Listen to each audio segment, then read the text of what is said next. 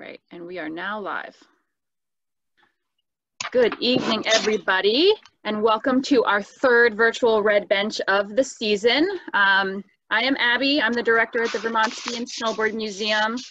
Tonight we have an expert panel that will be discussing Nordic skiing, then, now, and into the future. I'm going to hand this over to Peter shortly, but first I just have a few announcements to go through. The museum is a member and donor-supported organization.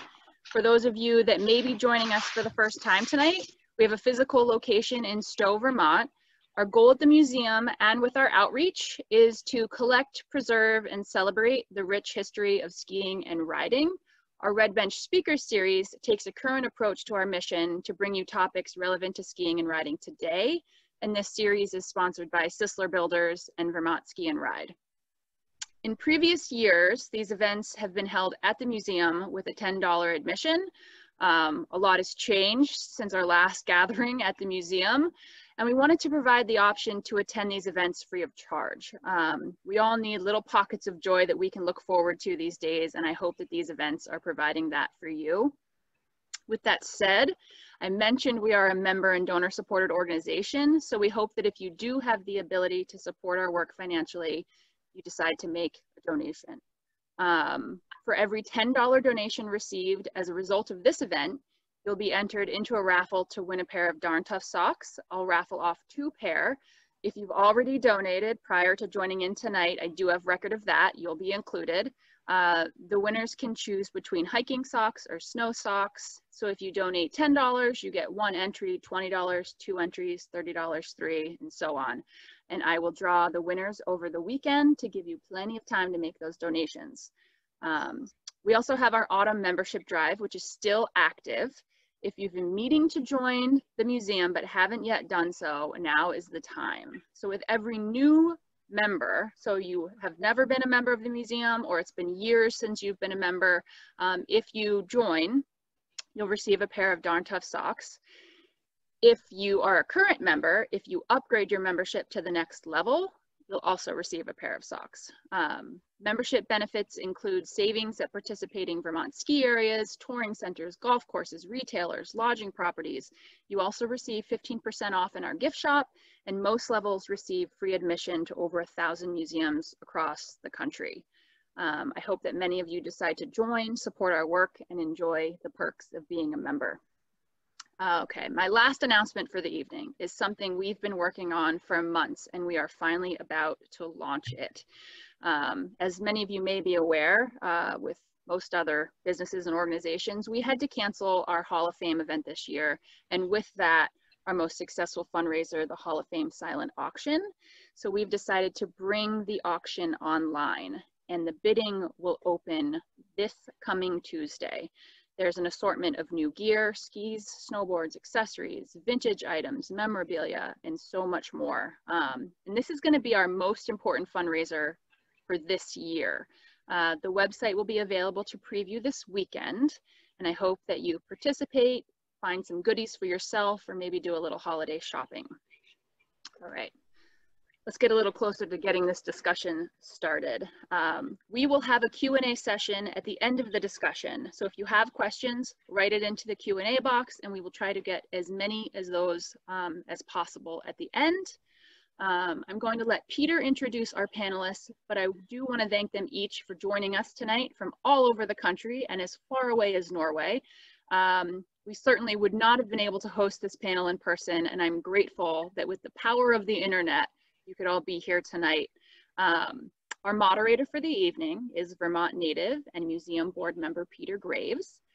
Peter has held numerous positions in the sport of Nordic skiing over his 40-plus year career, ranging from coaching with the US ski team, serving as head coach for 6 seasons at Harvard, but perhaps he's best known for his long career as a television and stadium announcer. Peter has covered 11 Olympic Games, beginning with a stint at ABC TV Sports as a cross-country skiing commentator. Quite the experience. And with that, I hand this off to you, Peter.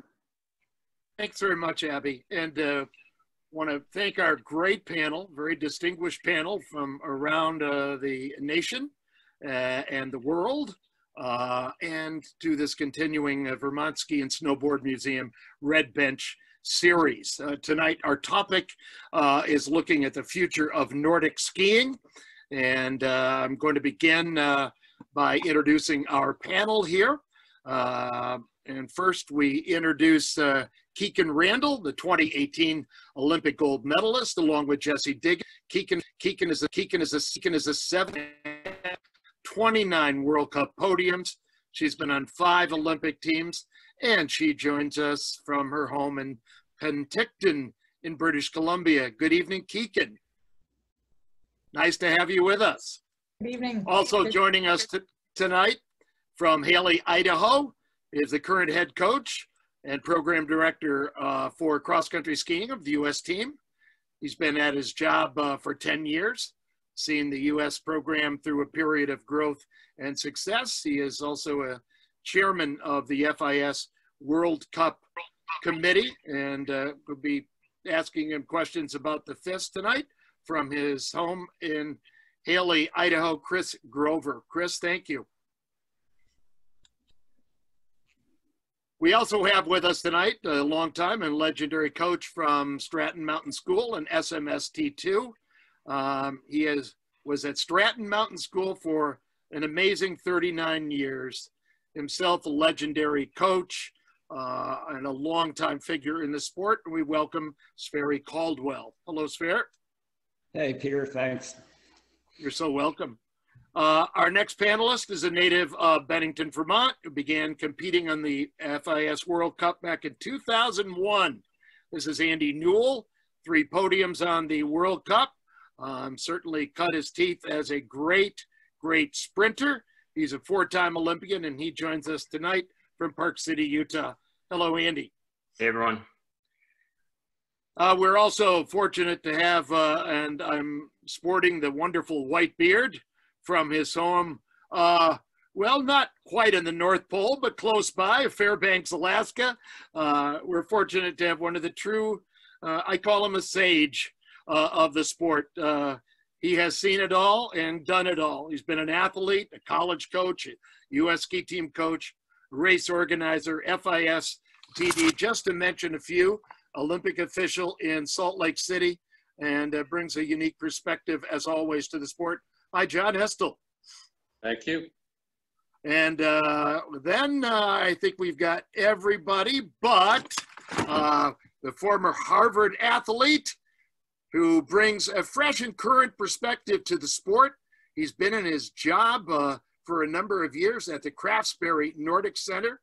He is an FIS TD and serves Craftsbury very ably as the chief of competition for races at the Craftsbury Nordic Center. And we welcome Ollie Burriss. Ollie? Happy. Thanks for having me. And congratulations on your recent new arrival. And finally, we're very lucky to have with us from his home in Norway, outside of Oslo, where it's early in the morning, and we appreciate so much that he has stayed up and had an extra cup of coffee.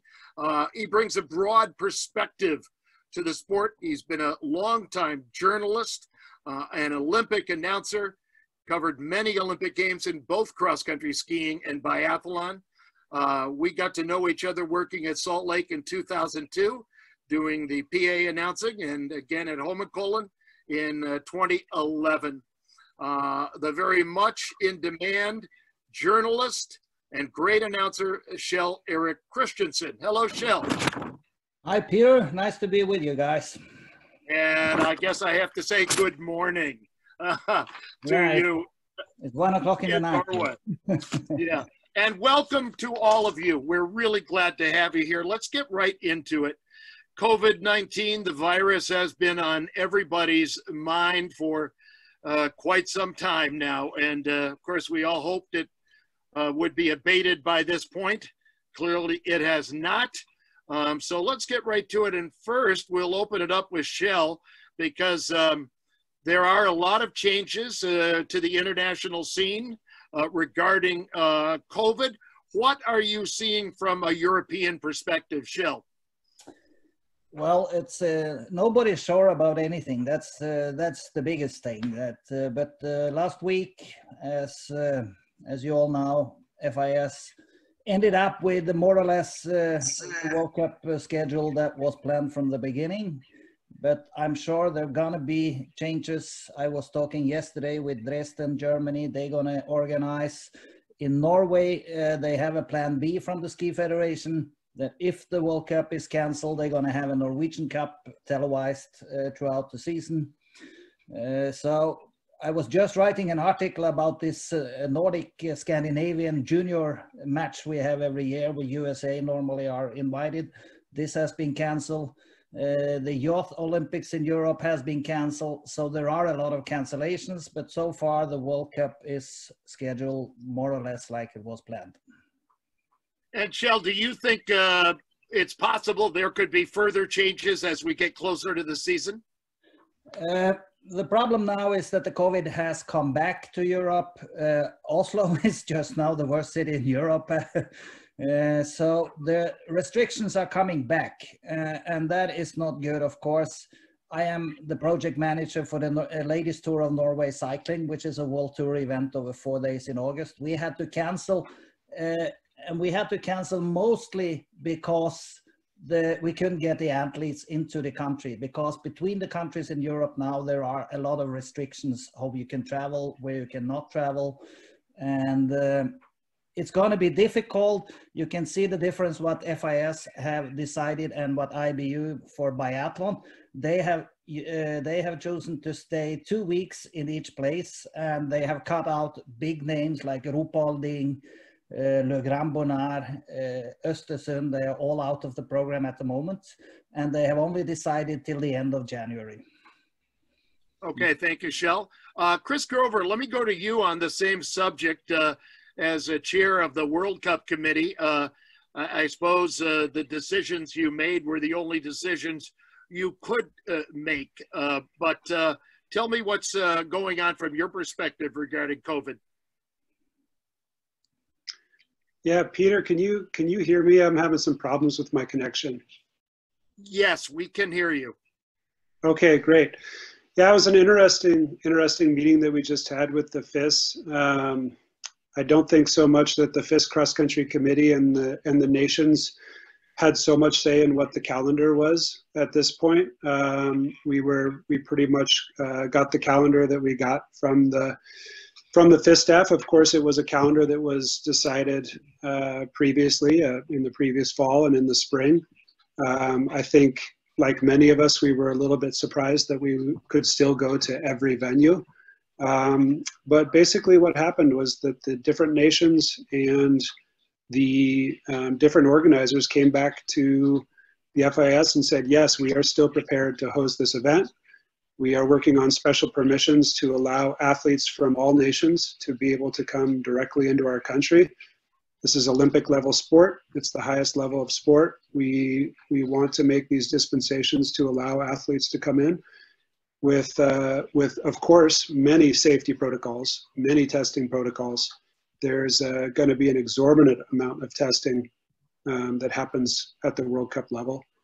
And so right now we're pushing forward. We're pushing forward with the schedule. And I think the FIS is pretty bullish on the whole thing. They feel like we can be a leader. We can be a world leader in terms of sport, in terms of keeping people safe and demonstrating to the world community what it looks like to be responsible sports persons. And Chris, don't want to put you on the spot here, and we haven't talked prior to this, but I want to ask, is your plan for the U.S. team fully formulated as to, I mean, are you going to be over there for 5 months, or it's not going to be easy to come back and forth, is it? No, it's not. I mean, we are planning on taking full teams to World Cup, full teams to World Championships. We sincerely hope that the World Junior Championships and U23s get rescheduled in some sort of format somewhere, because we want to have a full team there. We feel that, you know, we have athletes that have been isolated in the U.S. in their home clubs and areas, preparing now for for months upon months, and being able to race is the one carrot that we have kind of at the end of the at the end of the day for all of these athletes, and it's such a huge motivator. So we plan on racing as much as we can race, and we have pretty intricate and well-developed safety protocols from U.S. Ski and Snowboard and from our U.S. Olympic and Paralympic Committee. They're going to help guide us through this process and keep everybody safe and make sure we protect those that are around us. All right, Chris, thank you. I want to ask Kikkan now. Kikkan, I can't remember how many interviews I've done with you over the years when in late October or something, you said, well, I'm packing up and leaving tomorrow for 5 months. You know what it's like over there as well as anybody does. What's your perspective on what this virus and the pandemic globally, how does that affect the athletes? Oh man, well, I've really been in the midst of this discussion on a global level, given my position within the IOC Athletes Commission. So, back in March and April, when we were trying to make a decision around what to do about the Tokyo Games, I was in contact with a lot of athletes who were literally in the final phases of their preparation. And to have been in that position so many times myself, knowing you're about ready to see all that work pay off, only to have that moment, well, at least punted a whole year ahead, my heart just goes out to every athlete. And, I think we were all hopeful that for our winter sports, just given the time, we would get to a better place. And, I'm happy to hear that things are still moving forward and we're all hopeful, but it's definitely going to be challenging, I think, for our athletes. It's always a big deal to say goodbye to home and pack up and go over there for 5 months. But now it's going to be just that much more challenging to see family members intermittently through the season. But at the same time, I think our athletes, from what I hear, have been training better than ever. They're hungry, and our American team is used to being resilient in many different situations. So this may come to our strength this year. And I think just as long as the number one priority is keeping our athletes safe, I hope we can have a great season that can inspire everybody. Thank you, Kikkan. Andy, would you have any second thoughts about racing overseas during this time? I mean, I can answer this question from the perspective of domestic racers who are the athletes that I work with most. So I'm a club coach now with the Bridger Ski Foundation. And in a typical summer, I would work alongside Brian Fish in the NTG and NEG camps and stuff. And so I kind of see the developing groups and the clubs perspective on COVID. And I think a lot of athletes are frustrated because they feel like their path to the World Cup might be stunted a little bit by this virus, for example. I think it's going to be, I foresee the FIS World Cup, happening a little bit smoother than any domestic style races that we have. But I think all the organizers in the different regions in the US have seemed to motivate and come together pretty well to try to organize more domestic style races, which I think is great. I think it's going to be a weird balance this year between making sure our athletes here in the US develop and get enough races. And by doing so, they're going to have to do a lot more regional races and stay focused on just racing as much as possible, just like Grover said the national team will be doing. I've had athletes ask me like, oh, Andy, should I just take the winter off and just train for the Olympics next year? And my usual answer is no, I wouldn't recommend that. I think you want to try to race as much as possible. That's a important piece of your development, is having a season's worth of racing. And so from a club level, we're going to try to do as much racing domestically as we can, and then hopefully head to Europe. I'll be on the trip, hopefully to the World Junior U23s and helping coach that trip. So I'm really excited about that to work with Team USA on that. Thank you very much. I want to go to either John or Sverre on this. I mean, this has put a lot of things in perspective. Of course, it came on suddenly. There really hasn't been anything like it. But, just around my little corner in the Upper Valley here, the clubs are going very well. And it shows some measure, I think, of wonderful resiliency that the sport has. John or Sverre, both of you, any comment? Sverre, you go. Oh, okay. Thank God we went to clubs. That's all I can say. About 10 or 12 years ago. Yeah, yes. We've had great training here. And for instance, our T2 team half of them are on the U.S. team. So usually we schedule things so that they can go to U.S. team camps and all that. And this year, they're just here training together the whole time. And we've had to be as careful as possible with COVID. But on the flip side, we've had a great training group for a long period of time. And so we've been able to just slowly build up throughout the whole summer and now into the fall. And it's great. And everyone's just kind of, I mean, our mantra is kind of, you only can do what you can do. So what's the goal? The goal is to get as fit as you can and to be able to ski as fast as you can. And that never changes. So that's kind of how we're looking at it. We're training to become as fast skiers as possible. Thanks, sir. John, any thoughts? Yeah, in Alaska, all of the major clubs are continuing to train. They have their own safety protocols and health protocols that they're following. But I haven't heard any coaches say, no, we're not going to train, or we're gonna stay 10 feet apart or whatever. But I think from the organizer standpoint and the statewide standpoint, I think as Andy said, we're looking in terms of our racing schedule. We're planning the season as though Alaskans will not be able to travel to races outside. So a number of our races that are normally just national ranking list events, we're going to turn into FIS events.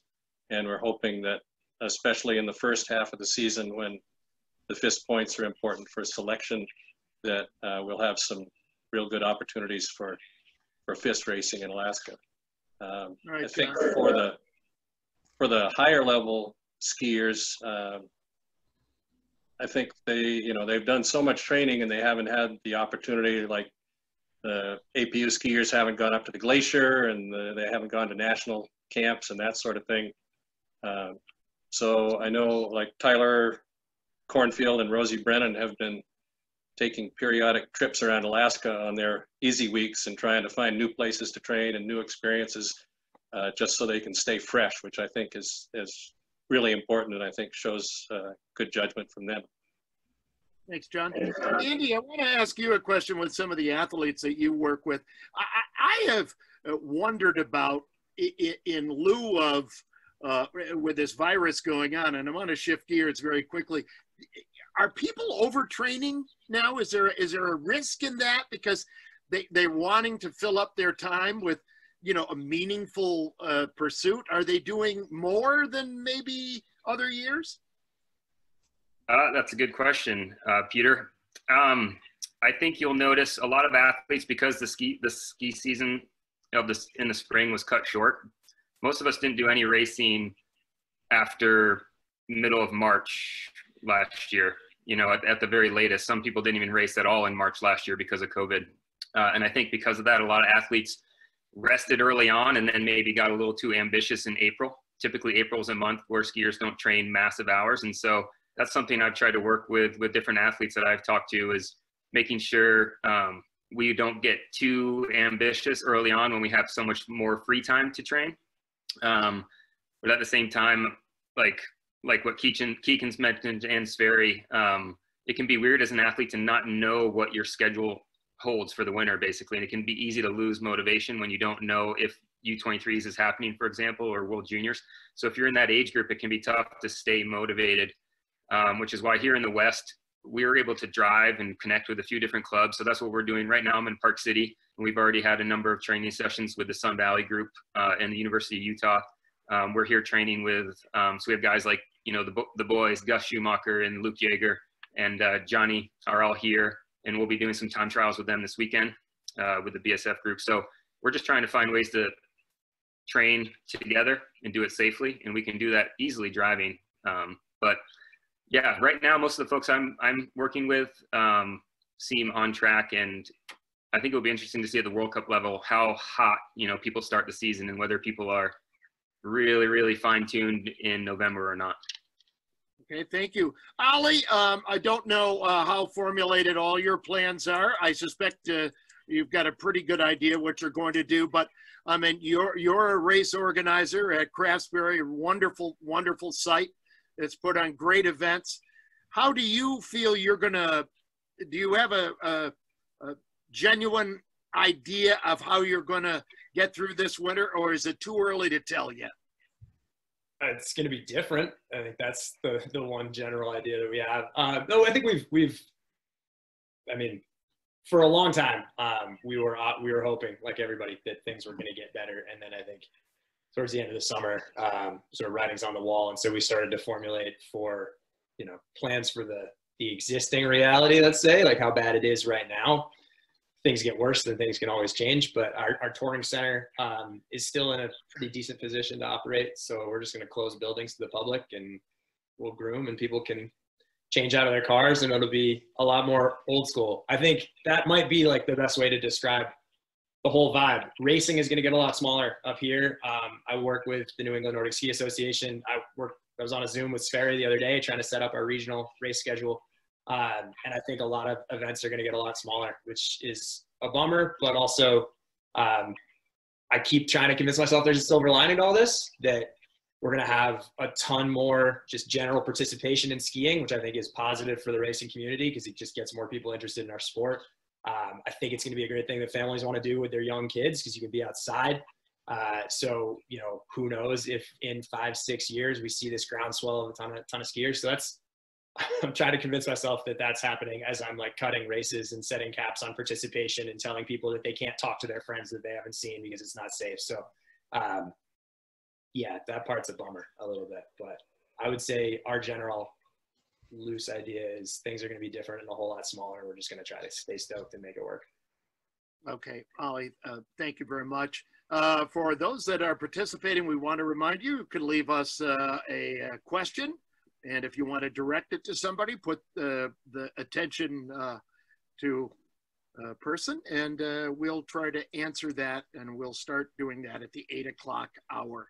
Kjell, I want to turn to you, and this is sort of like peeping through a keyhole here, because I'm curious what you have to say about, you followed this sport a long time. What can you tell us about how the U.S. cross-country effort is perceived overseas? We had a magazine like the Wall Street Journal of Norway that came over to our nationals in Houghton this year and wrote a big feature story on it.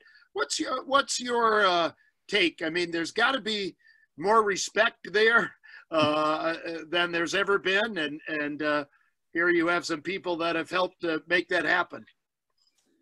Well, in our countries, cross-country skiing is the national sport. So they are very, very famous. They are probably some of the most famous sportsmen and women we have in our countries.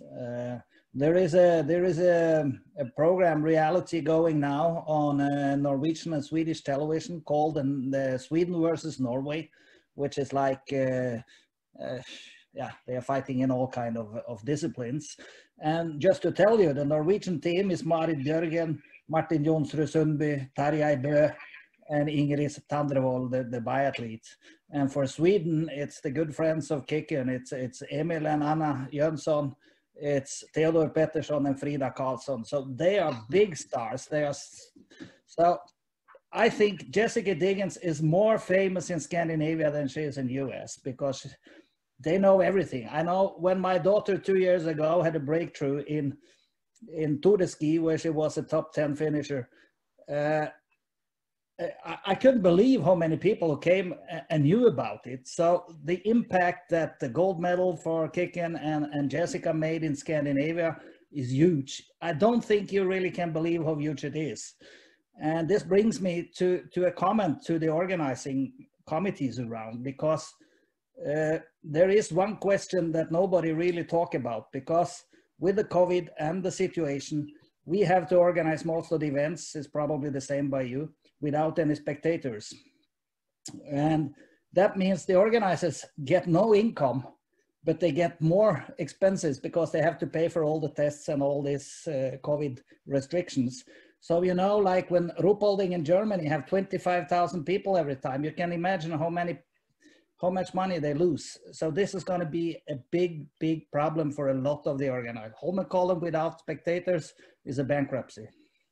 Yeah. But to answer your question, Peter, the impact of the U.S. ski team has been very, very big. The last, since Kikkan and Andy started their career. Yeah. Well, and Kikkan, I wanted to go to you. Kjell and I were, of course, there at, I believe your first Olympics was Salt Lake. That was a pretty big Olympics. Lillehammer was my first. Lillehammer was your first, okay. And Kikkan, I always wondered, because you have been such a role model and shepherded a generation of skiers. Did Becky Scott's performance in Salt Lake motivate you in a special way, or show once again that it could be done? Absolutely. I mean, the power of role models has always been such a powerful thing in my life. And so to be there competing at those games was incredible. It was a lifelong dream ever since I was 5 years old to compete for the Team USA. But to see her get to the podium, you know, and at that point, that day, it was a bronze medal, ultimately upgraded to gold. But the fact that a North American, and I had been racing with Sarah and Becky and Millen and the whole Canadian women's team on the NORAM circuit. So I felt like this kind of connection to them. You know, I just knew I was a few years behind. And so watching her have that result, then watching them 4 years later when Chandra won, and I mean, that was so powerful in making me feel like it was possible. And the theme of those 2002 Olympics was light the fire within. And I like vividly remember standing in the crowd watching the medal ceremony and feeling that fire grow up. Even though I had gotten my butt kicked that day, I finished 61st in that first portion of that one-day pursuit. So, you know, there was nothing to say it was possible, but I felt inspired. And then to the credit of our, you know, our coaching staff, when I came in with the ambition of saying like, okay, I want to go for a medal. What's it going to take? You know, getting the right guidance to figure out what those benchmarks were going to be. And it looked like it was going to take 10 years. And that was incredibly daunting at that point, but yet inspired by Becky and seeing a roadmap ahead, it's just like, all right, let's do this. Let's roll up our sleeves. And it's amazing now to look back and see how that all unfolded. And now to see that, you know, with Jesse and I, our result at the Olympics and really the whole team contributing so successfully at the top international level now, you know, you can tell these young skiers, they're coming up with that belief, and that means we're just going to keep raising the bar higher. Thank you. Kjell, you want to chime in? Yeah, I just want to add something. How important cross country is, how big stars the North Americans are in Scandinavia. I have a friend here in the small village where I live. He has 2 dogs. The names are Becky and Kikkan. Oh, that's awesome. It's good to hear. I want to ask, go to John Estle first on this. John, are you having a sense of how ski racing courses of the future may be looking? Do you know where we might be headed?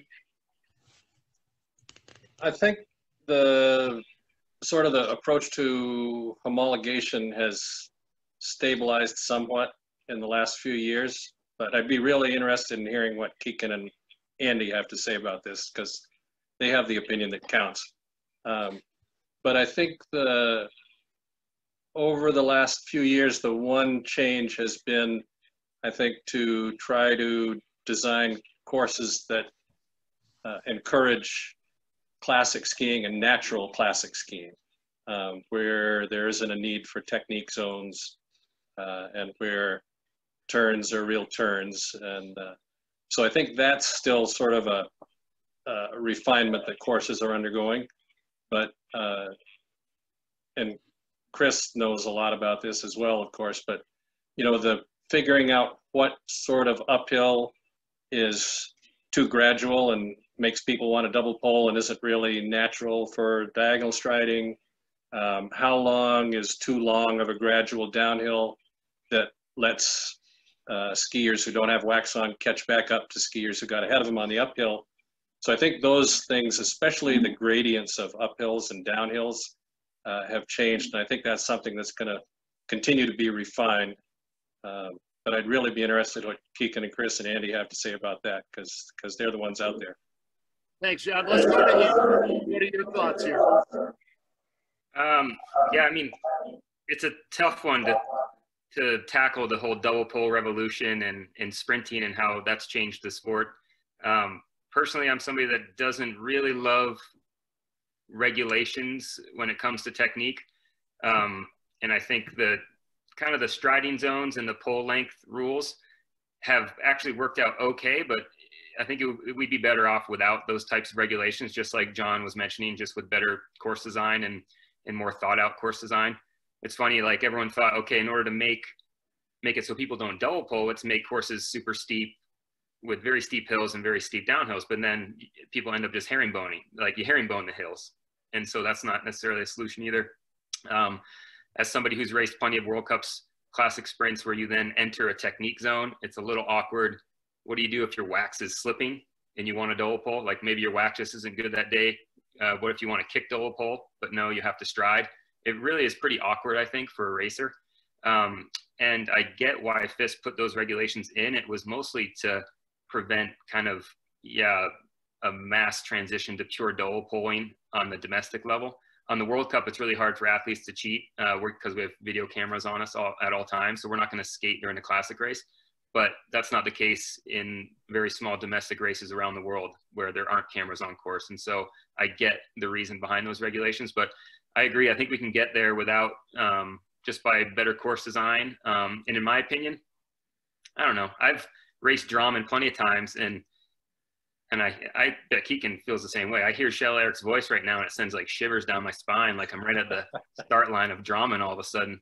And I always thought that was a great race. It was like the one double pole sprint of a year. I mean, if people are going to double pole a sprint, to me, that's no different than somebody like using V2 technique through an entire skate race. It's simply the fastest mode of technique for that course. And so I'm okay with pure double poling races, but that's just one man's opinion. Thank you. Chris Grover, why don't you chime in with some thoughts on this? Yeah, sure. I hope everyone can hear me okay. No, yeah, I think the other big course change that we've seen over recent years is just the utilization of smaller courses, right? I mean, all of a sudden we've gone from, in the past several decades, from the long courses, some of the traditional 10, 15 kilometer courses where we're doing one big loop, to courses where we're really spending, maybe it's a 3.3K, a 2.5K, a 3.75K. We keep coming back to the stadium.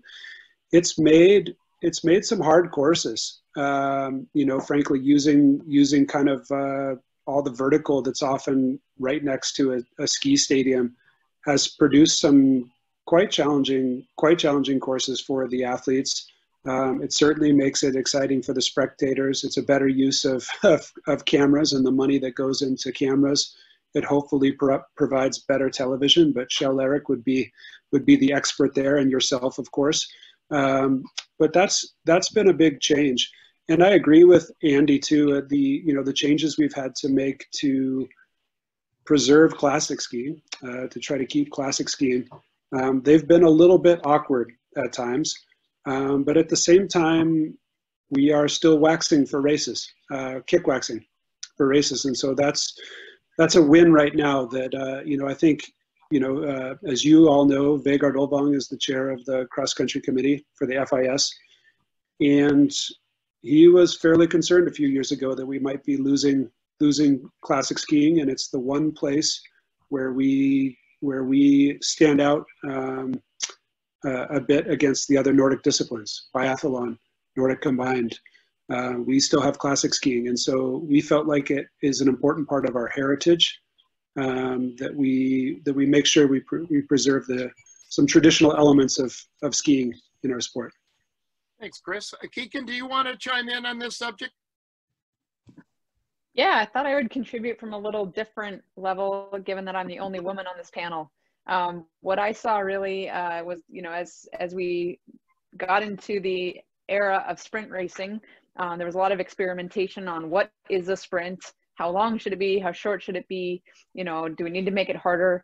And in particular with some championship courses, we've seen that, they've ended up making the women's course shorter because they felt that that was important to keep things exciting. But in a lot of cases, it required taking out the most exciting element on the course. And so I think that can sometimes be a detriment because it makes, it changes the dynamic of the women's race. It creates that idea of like, why are the men and women doing different courses? You know, I think some venues have done it really well. Some venues have not. So it's been really interesting to follow that discussion.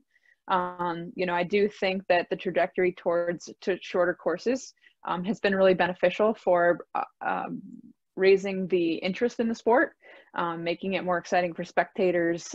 As an athlete, you know, it was a bit of a shock initially, but I think I came to really enjoy it. And it makes it conducive to good head-to-head racing as well. So that's exciting. You know, in the midst of my career, we did a lot of city sprints. You're not seeing so many of those anymore. So I'll just be kind of curious to see what the discussion is on that going forward. You know, the pros to those city sprints are, of course, the atmosphere and the bringing the sport to the people. But in terms of course design, it was always very challenging to make courses that were quality enough, didn't damage the skis with that kind of thing. So I feel fortunate that I got to have that experience, and I hope to see a few more of those in the schedule coming up because I think it was really innovative. And you know, someday I want to see a World Cup sprint in Central Park.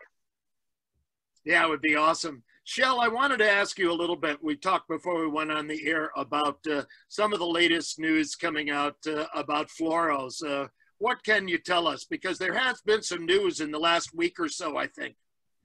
Well, I can tell you this is the hottest topic in Europe at the moment in cross-country skiing. Everybody's talking about this, and it seems like everybody has the same opinion. It's too early. Everybody wants it. Everybody wants to get rid of the fluor, but the test methods are not ready. There has been a lot of interviews with the athletes, with Johaug, with Kalla, with Per McCoskey, everybody. And they are now afraid that the sport will be unfair. That because I know that some of the Eastern countries are buying up all the fluor wax and trying to find methods to get around this. That are the rumors. But as long as this is not fully developed, they cannot put it on the market, because I fully agree with Andy. We have too many rules today. We are scaring the young people to start with this sport.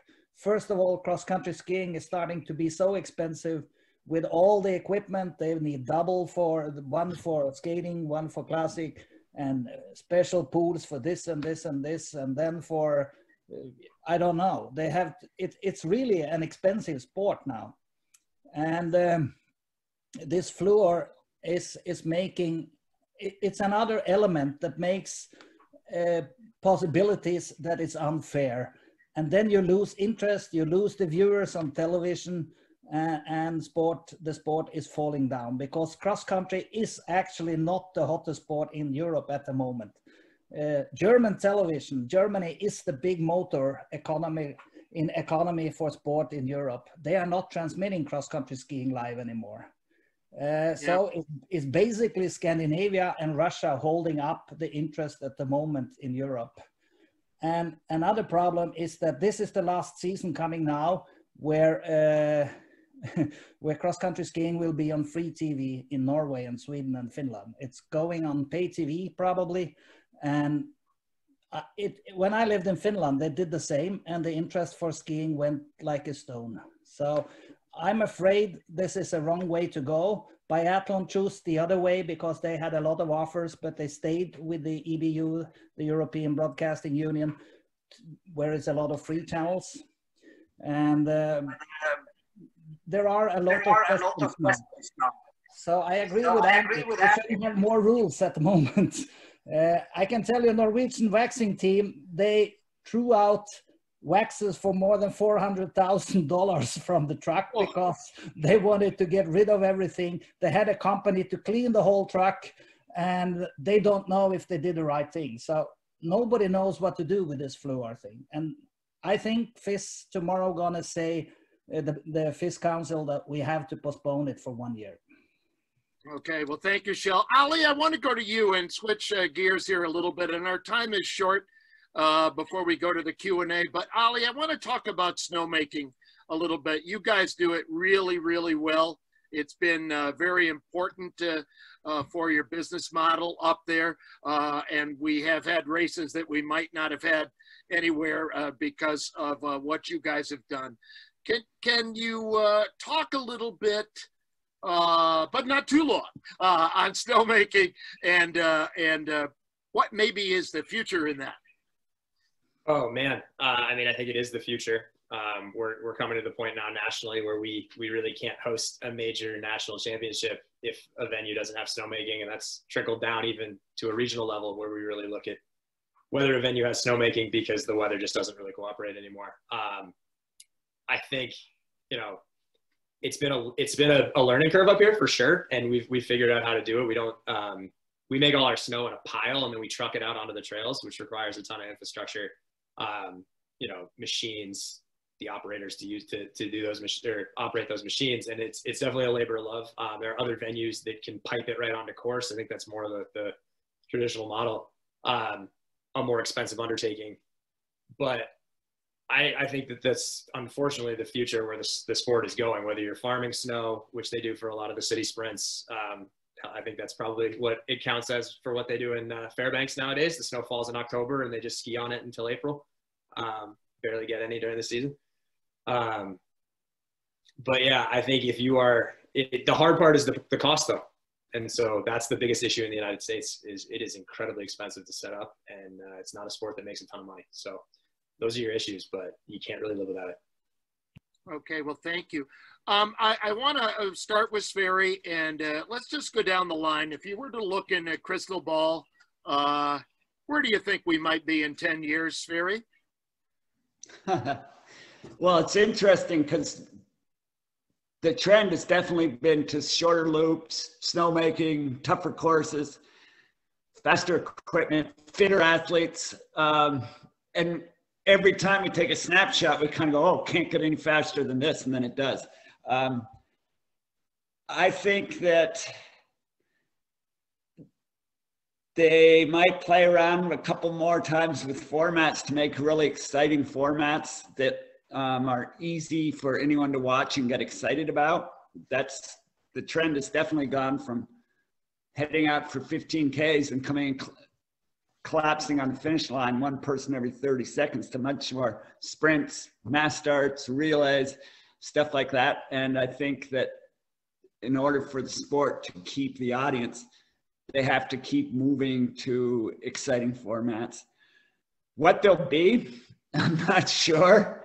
Maybe they'll, you know, that Youth Olympics last year, they're trying, you know, kind of something with some jumps and some sharp turns and stuff like that, just to make it more exciting.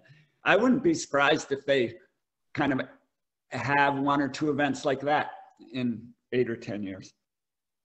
Thanks, Fair. Let's go to John Estle in Fairbanks. John, look into the crystal ball. What do you think? Well, Sverre stole most of the things that I was going to say. So I think the formats, I think, will continue to evolve. And I'm hoping, like in biathlon, they do a mixed relay. I think probably some mixed gender events in cross country may happen, a mixed gender team sprint or mixed gender relay.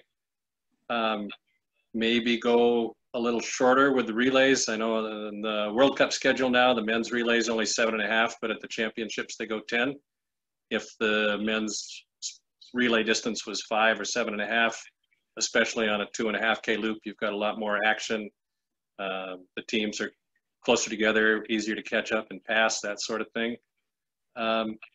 So I think those are possibilities. I know a few years ago, I think it was in Poland, they did a race that was kind of up one side of a mountain and down the other. I don't know if Kikkan and Andy did that and what they thought of it, but maybe hill climbs as they do at the end of the Tour de Ski, or descending races. Probably Andy would like the descending races. But I think those are the things in the future maybe. But as Kjell Erik said, and as Ollie said, the things that really concern me are the cost of the sport. It's no longer a people's sport. It's an expensive sport. And the snowmaking, the absence of snow in key places. luckily, Fairbanks hasn't become one of those places yet. We still have pretty good snow here, but there are so many places that the snow really comes and goes. Anchorage has had some really bad winters the last few years. So those are the issues I think we've really got to come to terms with. All right, John, we'll go to Kjell Erik. Well, I will surprise you now, Peter. Okay. I want to go back. Mm-hmm. I want to go back because this is why Norwegians and Swedes and Finns got interested in skiing. We all knew what this sport was about. You remember, you are as old as me. We had the 15, you are even older than me, you old man. I am. We had the 15, the 30, and the 50 and the relay. Keep those ones, put the sprint, and like John said, a mixed relay and a long distance mustache. Have the same races every time. People will recognize the program from every year in the championships, in every big race. Because today I have even myself been announced, I have announced 1,000 plus World Cup races. I have announced tours where I didn't even know the rules myself. I had to go and ask the TD where they got the points. You know that yourself. So yes, we have to make a program where people recognize from time to time and they feel familiar with this. But like Sverre said, it's when they go out 15 kilometers and come back. And like Grover said, the shorter loops, you don't have to have that, but you have to have a better production. You have to show it better. We have a clip on Norwegian television from 1966 when they are waiting for Gjermund Eggen at Gratishaugen, you know, in Holmenkollen. We're waiting for 4 minutes, 33 seconds in one shot. You can't have that today, but you have to produce it so you find the drama in the race. I remember 50K in Holmenkollen when Pille Kotre was leading. I don't know if he still is in the finish. That's 10 years ago. So you have to find those spots, and that is television who has to do that. Sprint is good. I'm not so sure about team sprint. Sorry, Kikkan, but team sprint, when it comes to drama, the drama in team sprint is more out of the program. Is if somebody break a pool or fall or something. So I would rather have 2 individual sprint, 1 free and 1 classic. Thank you for your thoughts. Kikkan, what are you thinking about? You know, I think we, with technology getting so much more advanced every month, every year, that's a potential opportunity for the sport to bring the data into the people. I participated in a Zwift ride last weekend with 10,000 people. And, you know, cross-country skiing is not a sport that you can put on a treadmill or a smart trainer, but perhaps bringing the fans and the people in closer to the data of what's going on, because cross-country skiing is just such a phenomenal physiological sport. And so to bring people in on what is max heart rate and what is lactate going and the speeds they're traveling and overlays, you know, really working with the TV to keep it exciting and have it in a digital form is going to be really important for, I think, engaging kids, you know, getting kids to follow, you know, their heroes. In Scandinavia, you know, you grew up with seeing it on the TV. So of course you knew who all the heroes were. You know, even though we're starting to have World Cup winners in the United States, we still have a big gap between what our young kids know and who our skiers are. So I'm hoping that technology can help bridge that. You know, I think the silver lining to COVID is we potentially will get a huge increase in participation, like Ollie said. So if we can capture that, then that could translate into some awesome growth in the sport over the next few years. So I think the ski cross event definitely holds a lot of promise. It got great ratings at the Youth Olympic Games, and so that could be a fun potential new event. But then if one gets added, one has to go usually. So it's a tough balance. Yeah. Thanks, Kikkan. Andy, over to you for your crystal ball prognostications. Well, I don't disagree with Kjell Erik either when it comes to maybe having a little more continuity with our events. To me, yeah, the 30, the 50, and the 15 and sprints are kind of the bread and butter. I think the skiathlon, as much as we love it because we're like Nordic fans, it's slightly confusing on TV and isn't always the most spectator-friendly sport or whatever, not the most exciting to watch on TV, skiathlon. So I wouldn't mind. I know people are going to give you some slack for this, but let's get rid of the skiathlon and add another sprint of a different technique more often on the World Championship and Olympic stage, I think would be my recommendation. And then I think when it comes to the Flora ban is obviously a good step forward when it comes to sustainability with FIS, but I think FIS is going to have to really check in again on their calendar and maybe work more closely with the national governing bodies to create a slightly more cohesive schedule that doesn't involve beat bopping around the globe so much, talking about climate change and sustainability. That's something I would really like to see FIS step up on. If you look back, even in 1980, I think it's like 1983, there was like 12 World Cups on a schedule within a year. Now we're at 35 with all the tours and stuff like that. And so I wouldn't mind seeing potentially less World Cups on a schedule. Let's knock that down to maybe 20 World Cups in a year, hit all the major good venues, the Holmenkollens, the Lahtis, but then maybe space it out a little bit more so that you hit Scandinavia once, and then you have a 2-week travel break to Middle Europe. And so the carbon footprint of all the traveling would go down substantially instead of kind of traveling around so much. And so you have one block in Central Europe, maybe one block in Asia and Russia, and then that's the World Cup season, 20 races versus having so many. Good, Andy, thank you. And Chris Grover, your thoughts for the future?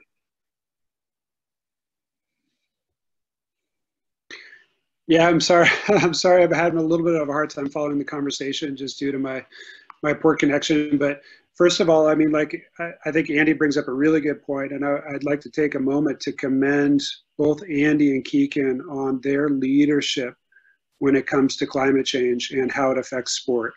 You know, Andy in particular, but both of them have been very involved in Protect Our Winters, which advocates for saving snow sport around the world and works in a kind of a bipartisan way to advocate for policies in Washington that actually can help us preserve our snow. So that's been absolutely huge. But I agree with Andy and Kikkan completely that, you know, we have to take a strong stand on climate change and the impacts on sport. And as a community, as the FIS community, we haven't always been there.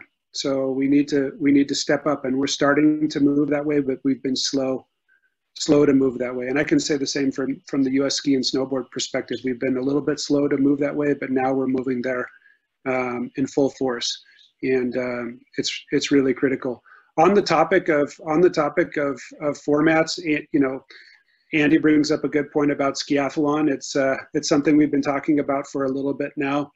I think one of the challenges is whenever you have a discipline that kids can't walk right out the door and do.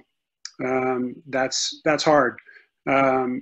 We can't ask families to buy a kind of boots for a specific event that aren't even sold to the general public.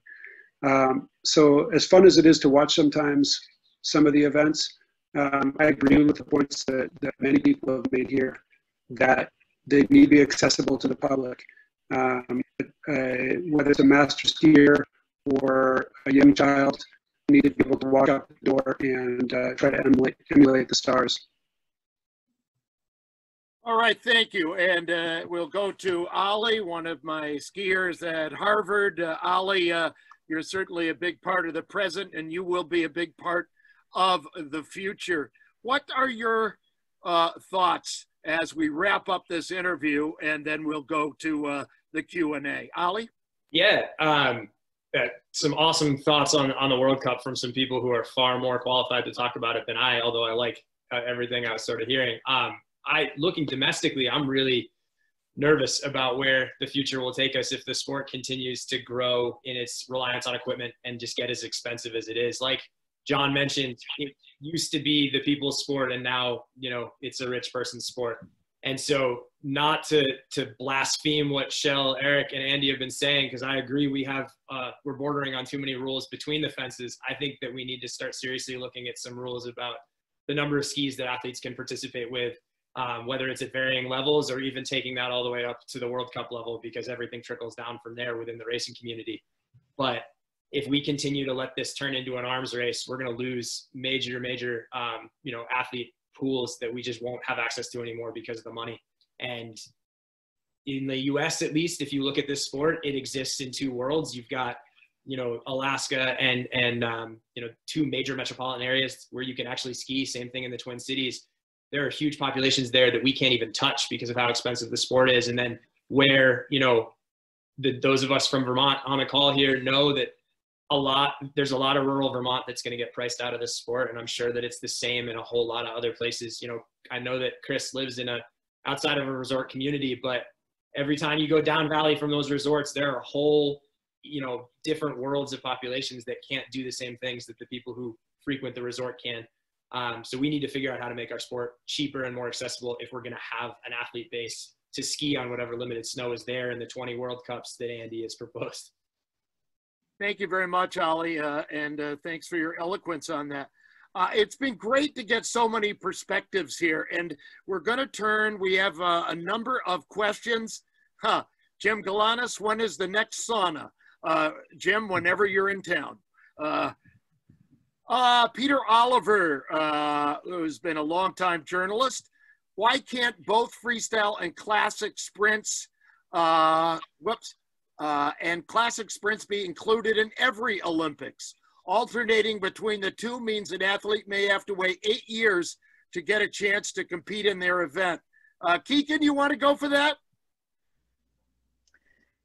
Yeah, boy, I don't know if I want to like vote for this or not, because it'll just be like, you don't have to. I retired too early. But, you know, it's a point that I certainly feel passionate about, being kind of more oriented towards skate versus classic. So I felt like I was one of those athletes in the position where I got my chance once every 8 years.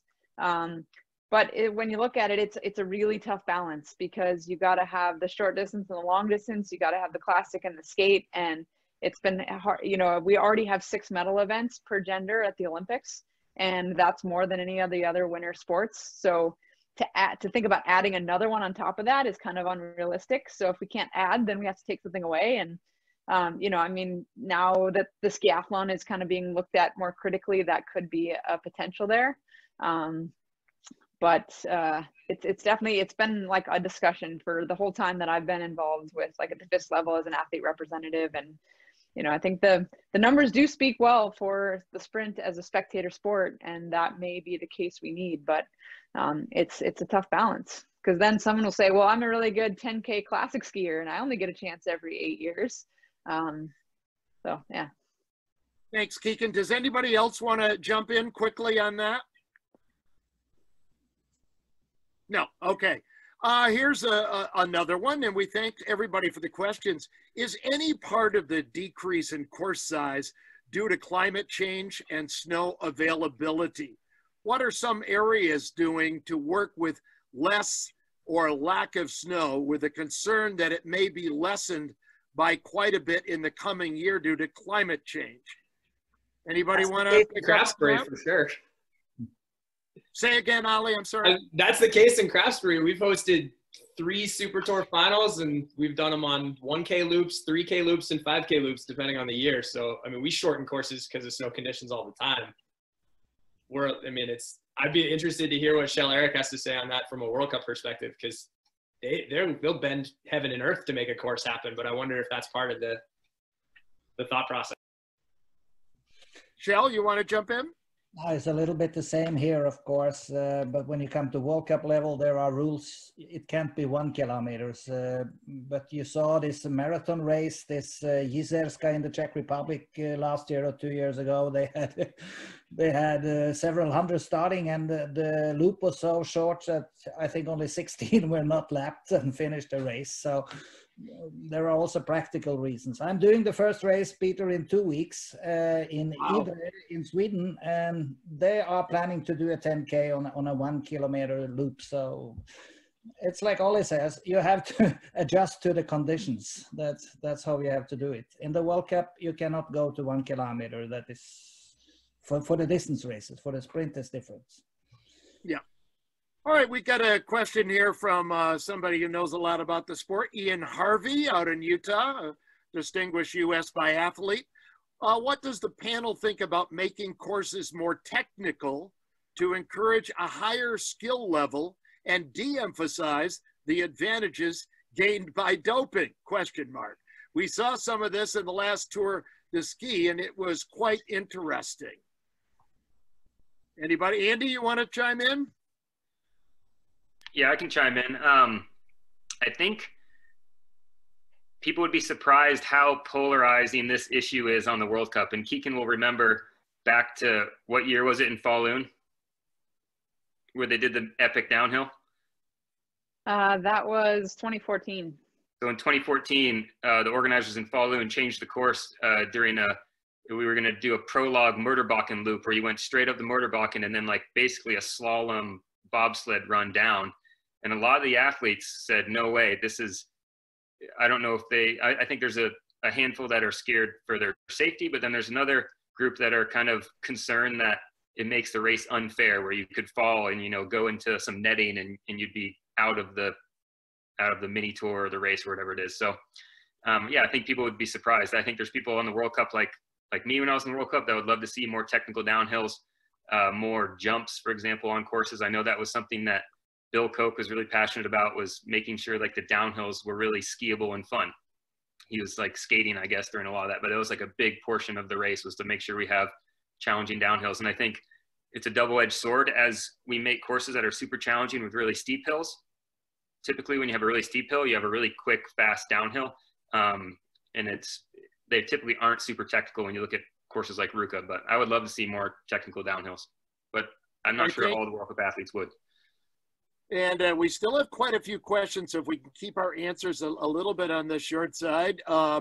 Somebody writes here, I'm interested in hearing more on Kikkan and Andy's opinions on sprint length, longer versus shorter. Kikkan, why don't you start?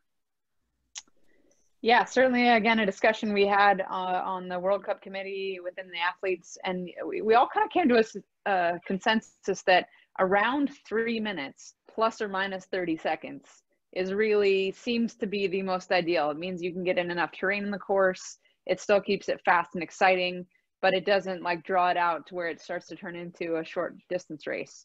That said, sometimes, you know, organizers working with the terrain they have can be a little challenging, and you can have a course that it falls in that range and then it decides to snow a bunch and it turns out to be 4.5 minutes. So it's a little bit challenging. I think the fun part of sprint racing is it is a little bit unpredictable. You're going to have courses kind of all over the map, but I think we all kind of agree somewhere in that 3-minute range seems to work really well. And often, you know, times you can find a course that'll keep both men and women on the same course in that range, which is pretty cool. Andy, you want to chime in or do you agree?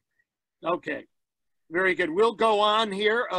We've had a couple, one person writes, thanks, Andy, for your thoughts on climate change. My old friend, Mark Latinen out of Minneapolis, and maybe can go to John Estle on this. The influence of climate change at worldwide venues, is that affecting the sport? Yes, I mean, obviously it is, and Kjell Erik is probably the most, and Chris and Kikkan and Andy are the most familiar with this because they've seen it firsthand. But you know, it's a bigger problem now, but it was even a problem 20, 25 years ago, as people who were on the World Cup circuit at that time know that there are, from time to time, you'd show up at a place for a big race and there might not be snow, or it would be a brown strip around the course. But it's just become much more acute and more widespread, and I think that the issue of snowmaking is how it's going to be dealt with. All right, Sverre, I want to direct this. I want to direct this towards you, if you don't mind. Rob Center, a friend of mine and very active in the ski museum, asks comment on the future value of grassroots promotion. Where to go, instructional opportunities with schools, local clubs, parks, and rec. How do we continue to get out there the message of a lifetime recreational opportunity, Sverre? Oh boy. I think with clubs building up. Most clubs are trying to do that kind of cradle to grave, where the older people will help the younger people. I know that's how we model our club. You're always, as you raise up the ladder and you get better and better, you're going to have more and more people following you, and you're the mentor for them and things like that. And I think we just have to keep promoting things like that. And the Bill Koch League's a great way to start. And then we just need to keep encouraging everyone, because it is a great sport for life, and encouraging them to give back as they get older.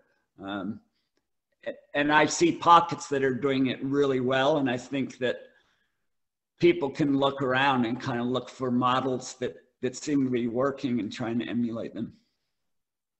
Thank you.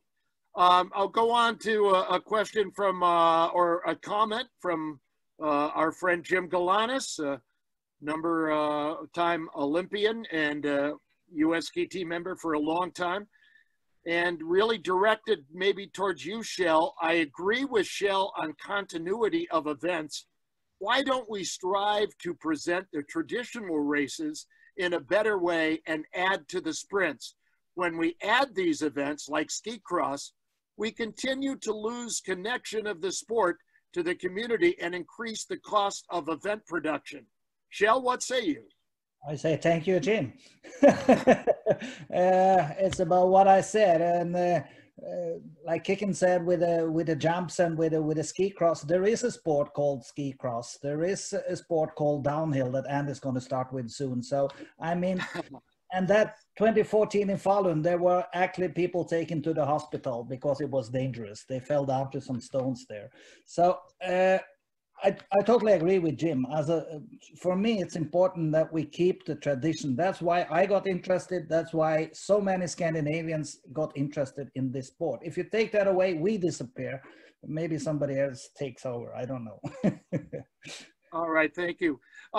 For Andy, and follow up with Kikkan, if she would like, how can others join you in what sounds like your pursuit of combating climate change? Is there a formal representation by a Nordic group, Andy? Well, Kikkan and I both volunteer with Protect Our Winners, and you can check them out at protectourwinners.com. They have what's called an athlete alliance, which is made up of snowboarders, freeriders, cross-country skiers, mountain runners. So they're a great resource because they are a bipartisan lobbying organization that is really involved in like the political side of climate change, and actually do trips to DC and lobby, totally non-partisan, but are really involved in a lot of the votes that are happening on the legislative level. So yeah, protectourwinners.com. Anything to add, Kikkan? Get out and vote. We all right. know that, getting out and voting and getting the right people in place to make the right policies is going to be crucial to combating climate change. And we need everybody to get out. So Protect Our Winners has created some really amazing assets to help people understand the issues in their area, the candidates, how to register to vote. So definitely go to protectourwinners.org and help. We can all help out that way. Thank you. Kjell. I've talked a lot with Ulvang about this climate changes also. So I know this is high up on the list in FIS. They are really concerned about the climate changes. So this is on the agenda all the time. All right, thank you. I don't know what they are doing with it, but I know they are concerned about it. Even Sarah. How about a quick follow-up with Chris Grover? Chris, can you bring us up to date on what the FIS is thinking about regarding this, or its posture? First of all, I gotta let Kikkan know that I voted today. I don't know if you can see that, but that's my vote. That's my I voted sticker. So I'm with you. I'm with you, Kiko. I don't think I really am kind of qualified to comment on that. I don't know what's happening at the highest levels. I work a little bit lower down in the organization, so I'm sorry, I don't really know. All right, that's fine. From our friend Sam Von Trapp at Trapp Family Lodge. It's a pleasure to hear about the race scene from such an amazing panel. Any thoughts on recreational Nordic skiing? Ollie, you want to talk about that? You've got a robust recreational program. Yeah. Well, thank you for the question, Sam. I think my impression from I'm sorry, there's like a gnarly echo. I hope everyone doesn't hear that. Fixed. It just got fixed. Okay, good. I think the key is going to be to having a really good recreational product is to try to cater to the traditional side of the sport, you know, winding, maybe in a lot of cases ungroomed paths through the woods that people can go out and have an all day kind of slower, longer time on. And then also recognizing that a lot of what makes our sport super fun is really quality grooming on really quality trails. So if you can offer both of those experiences, you're going to really broaden your net. And I think what we're going to see in post-COVID times is an increase in both, but especially in the like sport enthusiast non-racer side of things. I think, you know, you're going to see crossover from a lot of athletes who normally cross-train indoors in the wintertime and might want to get outside. So that's really, really exciting because that could potentially, I mean, that's a pretty actively, economically active user group in a lot of cases. And that's always really good for a sport like ours in the United States, where it's not the wealthiest sport all the time. So that would be, those are my thoughts on recreational skiing. I think it's going to be in a better place than it's been, provided that we offer the right product. All right, thank you. Our friend Joyce out in Frisco, Colorado. How does the group think about broadening the opportunities for more youth? It seems that this is a white sport and continues to be so. What are some ways to offer access in this great sport we call XC skiing, AVSC, which I believe is Aspen Valley Ski Club has been leading on this. Who would like to, anybody like to address this issue? I'll step in. Okay, thank you. Yeah, this perfect timing because it was going to build on Ollie's comments. You know, there is a nonprofit group called the Share Winter Foundation that was spearheaded initially by a bunch of U.S. ski team trustees to get more minority communities on snow, those who wouldn't normally have access. So through that foundation, they actually built a nonprofit ski resort in New Jersey. Initially, the focus was around alpine. They built a whole ski area in New Jersey, specifically to bring inner city kids out there, and they run through a 6-week program to get them on snow. A second phase of that project was to add a snowmaking loop for Nordic, and I haven't heard an update lately on that program, but those kind of things are so important. And another subset of the Share Winter Foundation is this program called Nordic Rocks, which is happening all over the country. They've done a lot in the Twin Cities in Minneapolis. They actually had a custom ski built that you can put on with just your snow boots or your shoes. And they travel around to schools and they get kids out on snow so they can run around and get that feeling of gliding on the snow. So I think more programs like that to just really literally get the skis on people's feet and give them a chance to experiencing that. And then hopefully creating some scholarship programs or ways to then bring kids into maybe the club system or you know, the trailhead in Minneapolis is also doing a great job. They have a lot of rental equipment available for then kids who get interested to then take it to the next step. So creating, you know, removing barriers for people to try the sport and then be able to actually progress into it, I think is really important. And then we all just have to do our part to go out and encourage people, you know, share your passion, enthusiasm, bring someone out on the snow for a day that's never been out, and you never know what kind of ripple effect that might have. Thanks, Kikkan. My friend Mark Ernst in Green Bay, this is a big question. Can you address doping? How prevalent or what are the remedies? Shell, you want to start that? It's hard. I know we don't have enough time to do it justice, but I can't say, Peter. I'm just I follow. No, I understand. I follow what WADA and the others who check this, what they find out, and of course there are always a lot of rumors around, but you can't really go on the rumors. So I don't really know, to be very honest. That's fine. Anybody else want to say anything about that? Yeah, this is Chris. I'd talk about that. You know, I think first of all, we're in a place now that is so much better than we were 2 decades ago.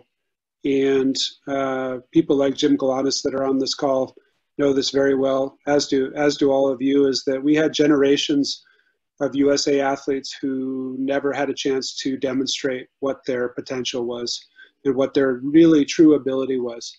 And that's because there was a lot of doping in the sport. And in the last few decades, we've gone in the right direction. We've increased the testing. We've got whereabouts programs. We've developed blood passports. The sport is so much cleaner than it used to be. And you see that in the fact that you have USA athletes like Andy and Kikkan that have had unprecedented success, and many more now too. USA athletes have always been clean, but we couldn't compete for a long time. And now we can, compete. And I would say the same of, many of our Norwegian friends and Swedish friends and many others that are having success every weekend competing clean. And I think the exciting thing for us as USA athletes is that, and USA team, is that we know that we can win. We can do it the right way. We can participate without cheating. We can go to the highest level. Kikkan's got an Olympic gold medal, and she did it the right way her whole career, and that's pretty reassuring. Yes, there are some places in the sport that still need to be cleaned up, and we need to empower WADA, empower the FIS, empower the IOC to continue to chase these places down, these people down, to make sure we have a level playing field. But it's very reassuring to know that that on the right day, USA can win. That's exciting.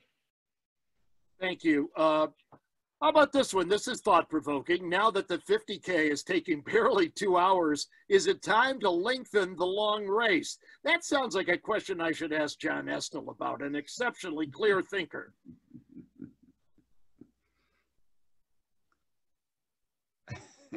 Okay. Well, actually, that was one of the questions I was going to mention in the thoughts for the future, and I guess I'd be interested to see what Andy and Kikkan and Kjell have to say, because back when Sverre and I were racing, and Todd Grover and Ollie were just little kids, a 3-hour 50K wasn't standard. The fastest people were faster than that, but a 3-hour race is so much different from a 2-hour race.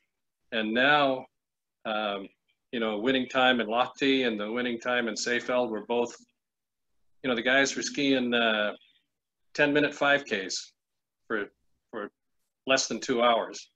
So the speed, it seems like if you want to have events that are different physiologically, if every event is basically conducted at the same speed, it doesn't seem to me that there's a big physiological difference. But I don't know from a television standpoint and an interest standpoint if a 3-hour race is going to hold people's attention. But I think it would be very different for the athletes. Okay, thanks, John. We still got some great questions. Penny McEdward Rand is writing in. Do you think there would ever be a race where wax of the day is what all racers have to use? And she also, so I want to get, that's the question. I like to hear that Nordic Cross could possibly be considered as a new format, or at least woven into parts of the course. Let's test the all-around best skier for endurance, quickness, strength, and agility. Thanks. And Penny is the coordinator of Nordic X at the Cochrane Ski Resort in Richmond. Well, what do you think, gang? Or Sverre, what do you think about the wax of the day? Why not? Well, they actually do that in, I think, for some biathlon races nationally. And we're kind of moving that way a little bit regionally in the East for like U16 championships and Eastern high school championships, and trying to make agreements on, okay, let's stick without, it's like the floral ban. Once you start and say, okay, we're going to cut that out. It's funny. I would love to see that personally, but there are a lot of people who fight against it because they say, oh, you know, waxing so much part of it. And I don't know, it's a tricky one. I'd like to see it played with. And I think a couple places are experimenting with it, and probably the jury's out on that. And then as far as the course thing, Andy mentioned that he'd like to see that. I know a lot of people would like to see more fun, challenging, more transitions, stuff like that in race courses.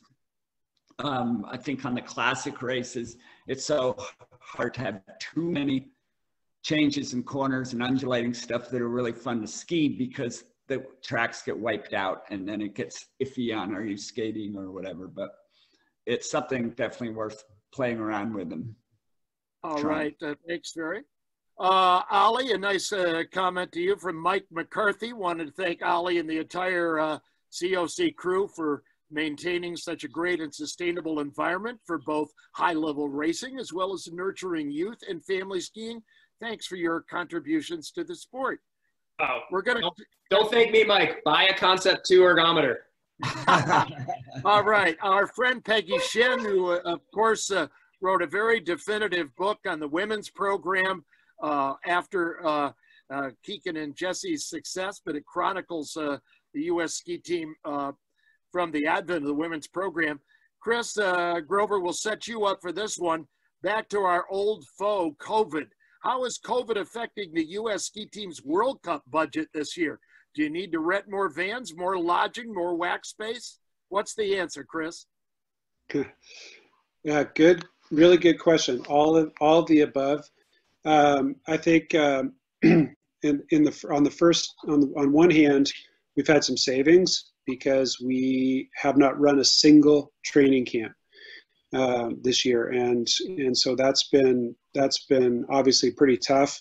But as Sverre alluded to earlier, the fact that we had really kind of intentionally pushed towards a club system quite a few years ago is really helping us now. That we have we feel quite confident that we have very good preparation of the athletes that's happening in their different clubs this summer. So we have some savings that we can take forward into the winter. So that's good, because we're going to need those savings. We're going to need those savings because we not only are going to need more rooms on the World Cup, but we are also going to be keeping people in Europe longer periods of time, and that includes athletes and staff. But also in the cross-country world, in the FIS world, the costs of testing are falling on our shoulders. Those are not falling, well, I should say costs of testing within volunteers and a host organization will fall on the host organization. But in terms of teams, the cost of testing athletes and staff with the team fall on us. And some of those tests, as you know, are quite expensive. I think we start off the World Cup in Ruka in Finland, and I think a COVID test there may cost as much as 195 euros per person, per test. And we're getting tested frequently, and that falls back on the teams. So it's going to be a real struggle for us this year to find a way to kind of get through as much of the season we can with the budget that we have. All right, thank you. Comment from Kjell, did you want to say something?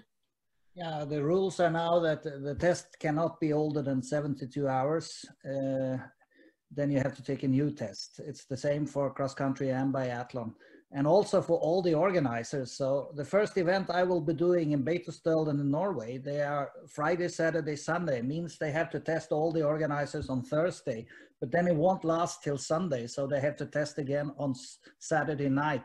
So they got double cost for this.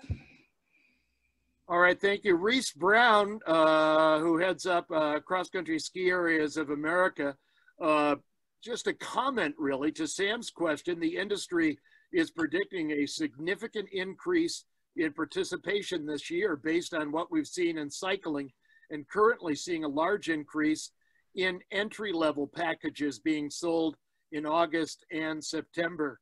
I would guess that's true. Andy, I see you shaking your head in agreement. That's good to hear. about that. It's one of the silver linings of COVID. You know, people want to spend more time outside, and I think we're all grateful for that in some ways, you know? Yeah, absolutely. All right. Several people are commenting, thanks for the great talk. Let's see. I have Andy and Kikkan, thanks for all you've done for the sport, being such an inspiration. This is a big question here. Could the panelists comment on equality, diversity?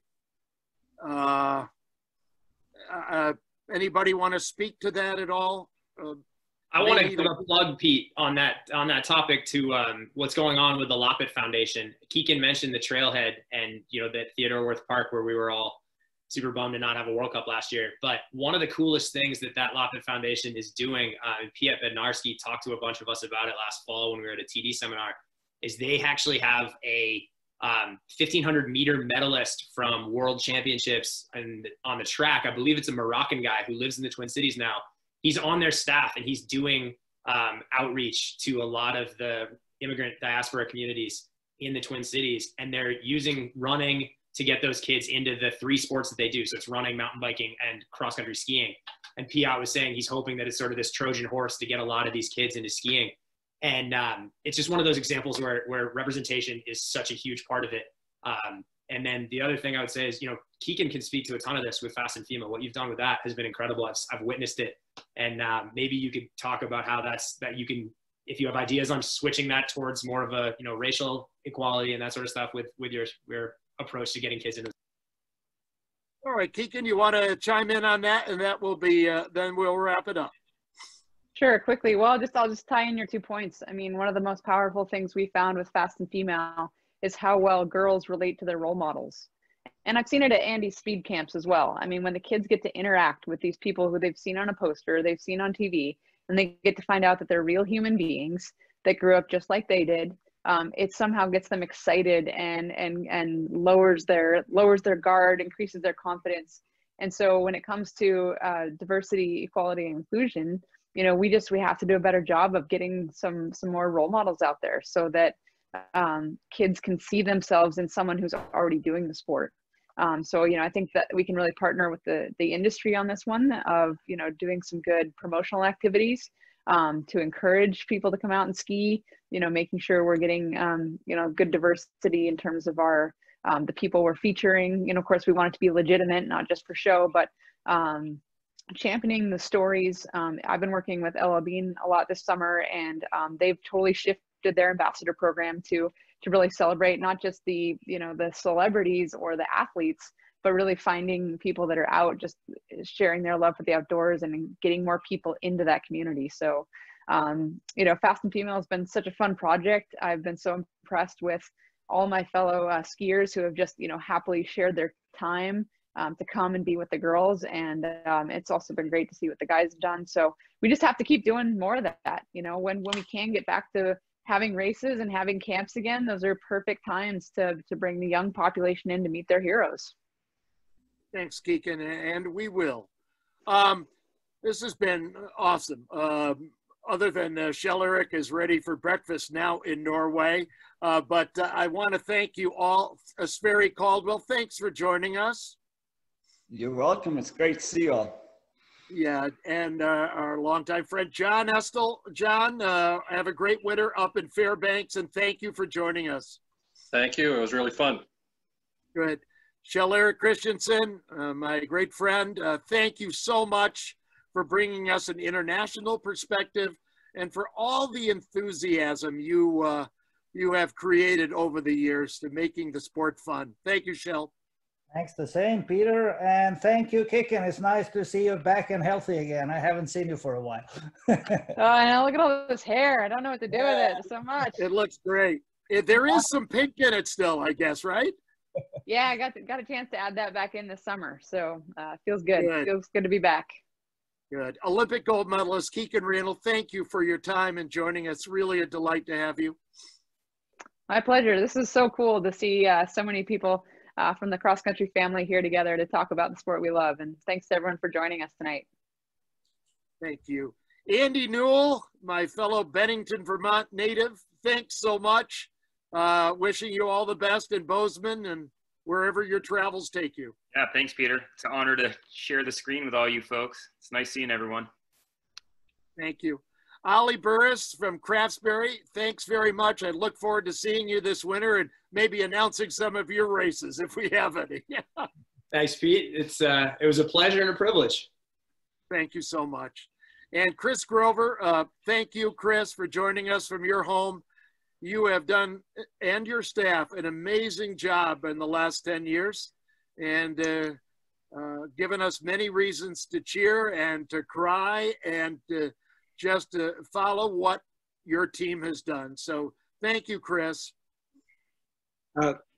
Thank you, Peter. It's so fun to be on a call with all of you guys. It's this group includes a lot of my mentors and two of the most talented athletes that I've ever had a chance to work with, and certainly two athletes who put USA cross-country skiing on the map, at least in the last decades. So it's an absolute pleasure to be with you all. So thank you. All right, thank you very much. We appreciate all you've done, ladies and gentlemen who have joined us here on this webinar. Thank you so much for your time. It has just been an honor to be with these people and to share our love and passion and the collective knowledge of our sport with all of you. So that'll do it. I'm Peter Graves in Vermont, and I see Abby is back on the screen, our executive director. Abby, do you want to close things out?